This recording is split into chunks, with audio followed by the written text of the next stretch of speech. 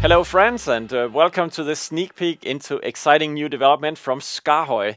The BirdDog EYES P200 camera will soon be supported by our range of PTZ controllers, and today I've decided to bring a PTZ Pro, which is one of our most popular controllers.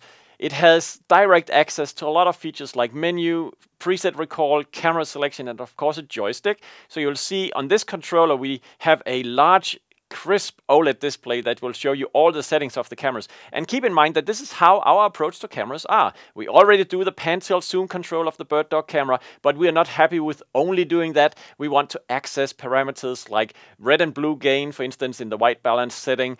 And this is how far we want to go. We want to know exactly what features are in the camera and make sure they are broken out onto those displays you see in the menu on a PTZ Pro.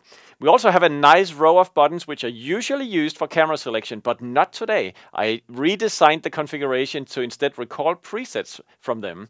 So on the other side we have the joystick and also a selection of buttons called select. That section is normally the preset selection, and today it's the camera selector. So that's the BirdDog EYES P200 camera along with the PTZ Pro. It's right here in front of me and we can get started. So we'll see. The BirdDog camera obviously responds to my joystick command, so I can move the camera like this. In this case, I have speed limited the movement. So if I move it all the way to 100%, you'll see that I have fairly quick zoom. I have fairly quick pan. I can move around quite quickly. But if I want to have, if I want to have more fine-grained control, I can reduce the speed to like 25. Okay. Now it's really slow in the zoom. I have more slow pan and tilt as well, and so forth. So we have speed control, we have pan tilt zoom control. I even have like homing if I press the top of the joystick, and then I probably want to recall some presets so we see a more clever picture. The flickering you just saw disappear actually comes because the preset has stored a deflicker mode inside of it. That's something I would have enabled later. But if we move on, we can see we have white balance mode and exposure mode here. So they are already implemented. And if I'm changing the exposure mode on the camera, you're not seeing a whole lot of stuff right now, but you can actually see it change if we go into the menu. So let's try that. Let's bring up the menu and you go into this one. You can see it's currently at full auto. I'm changing it to manual. We have shutter priority and we have iris priority right there. So we can change that around.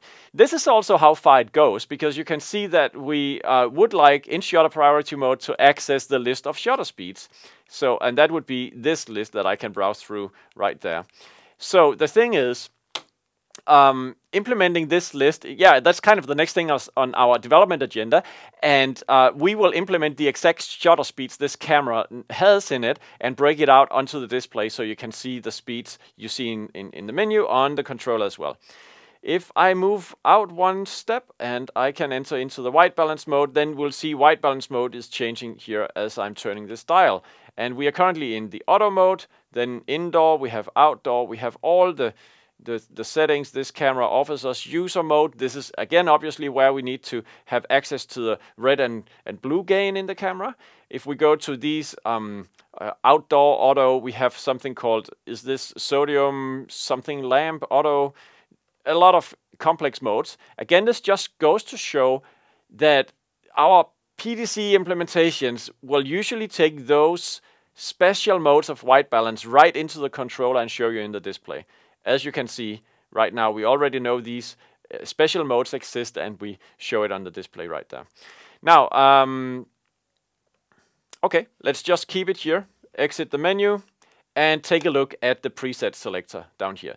So eventually this menu will be all full of stuff that we want to control on the controller.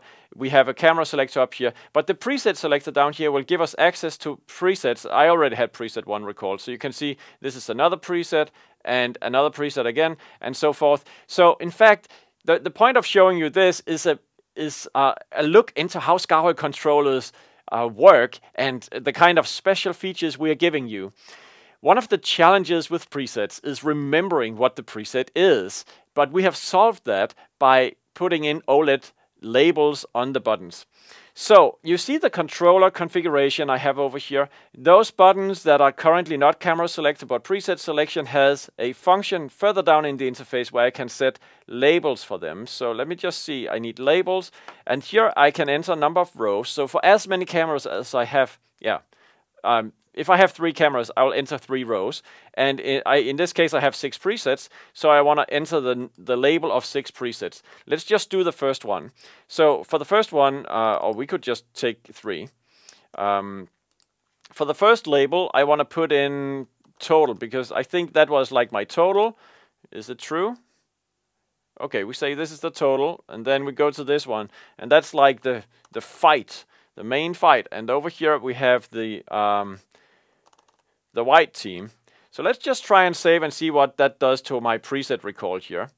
Yes, and this also reveals a bug. I need to go bash my developers because it seems like they offsetted the labels for the preset recall, so total should really have been over here, and fight should have been here, and white there, and I can't tell you why.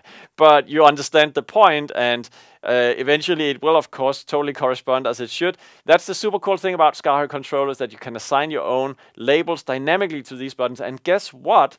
If this was a camera selector and I had 2 of those cameras, when I changed to camera number 2, those labels would be different. They would be picked from row number 2 on the controller, so they reflect the presets on the other camera. That was your sneak peek into the BirdDog camera development we're doing. We hope to show it to you at IBC 2019. Looking forward to seeing you in Amsterdam.